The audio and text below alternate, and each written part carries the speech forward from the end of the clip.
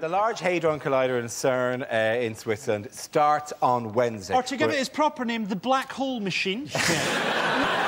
They've taken all necessary precautions. No, they haven't. They haven't taken the necessary precaution of not doing it, though, have they? There's a 1 in 50 million chance that it could create a black hole which will end the universe.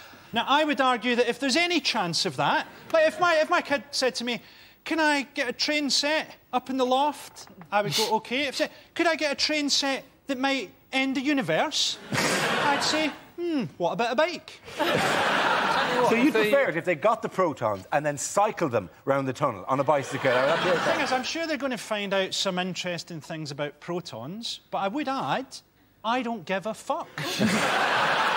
I think if the... I think they've taken all the necessary safety precautions, It's going to... It might create a tiny black hole, right, which is the worst type of black hole, because we'll all get drawn slowly towards Switzerland. And every week this desk will be, like, 2 feet further over there. And then eventually we'll just look one week and Russell have been replaced by just the jaws of infinity. Why was that directed at me, Frankie? The jaws of infinity. I thought we were going to see a cow and chocolate and we'd be in Switzerland, but all of a sudden my eyeballs are sucked out of my face. Just for sitting nearest to the audience. What? You thought that... Why am I the first to go? You're nearest to Switzerland. We tilted it around during the show so that you'd be the one closest to Switzerland. Well, this is bullshit now. No one's going to die. It's basically... He just told me I'm going to die on telly. He looked at me and said I was going to... My God, I hope you have the cameras rolling when it happens. That'll be incredible. Just him going, wah, and clinging on to the desk, right? While we hammer at his fingers. Go!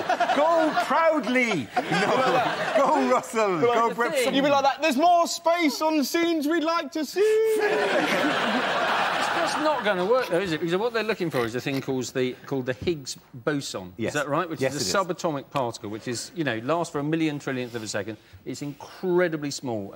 Most of the scientists I've ever met would have trouble finding a clitoris. They're not going to find that. Well, OK, they don't find the Higgs boson by just rooting around and checking on their desks. I'm sure there's a Higgs boson somewhere. Are you saying that's your method for finding the clitoris? Well, I'll root around, and if it's not there, I'll check the desk. With that, we offer the points to Frankie, Hugh and Michael!